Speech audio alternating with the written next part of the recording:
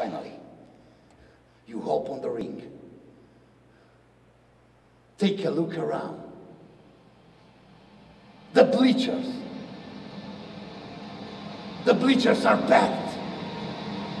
The crowd mounting your name. Rukeli, Rukeli, Rukeli, Rukeli.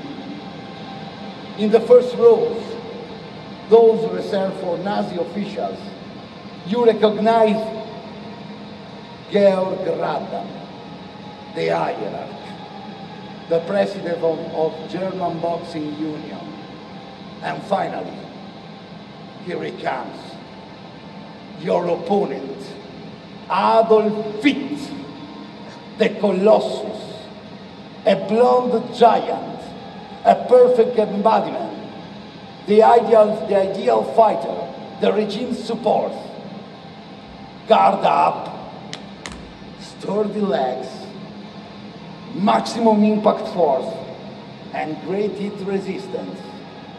The only thing you can count on is the dance, the footwork, the brilliant dodging, and the efficient jabbing.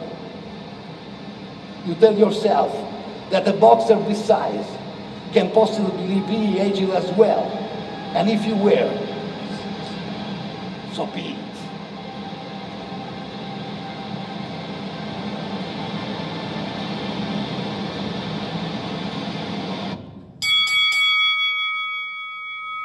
And from the first round, you dance, dance, dance, dance, dance, dance, dance, dance around your opponent, hypnotizing him with a quick leg movement, and you hit him 1, 2, 3, 10, 100 times.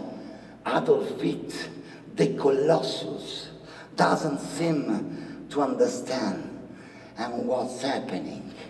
1, 2, 3, 10, 100 times, 100 hits.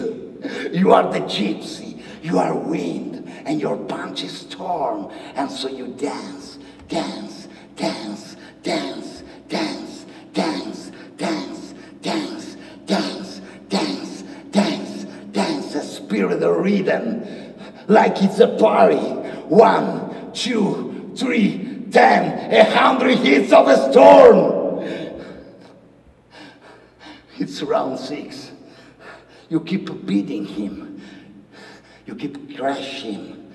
You keep shatter him. And the Colossus starts to sway. You need deep roots to stay up.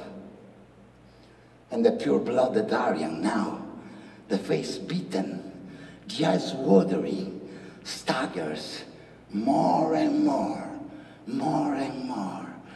You know, you could knock him out in an instant, but instead you wait and you dance, dance, dance, dance, dance, dance, dance, dance, dance, dance, dance. The crowd goes wild.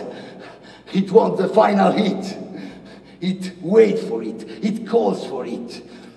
And so, here it comes. That tangy moment where the crowd holding his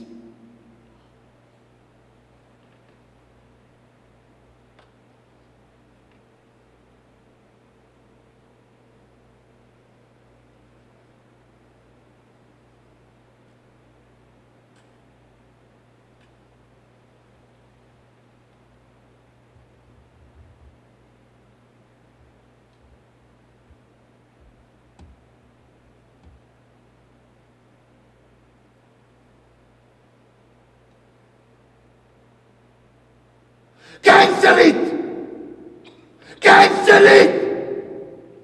The match must be cancelled! It's scientifically impossible for a miserable gypsy to defeat a pure race colossus like Adolf Hitler!